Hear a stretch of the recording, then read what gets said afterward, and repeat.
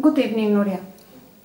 If you had to choice, would you prefer to live in a house next to the airport or in a house next to a school? Good evening, Yolanda. I would prefer to live in a house near to the school because the children apport a lot of energy. I like very much all the children. And to live, I think that to live near to the airport is a little dangerous, and the noise is more. There are more noise with the planes than with the children.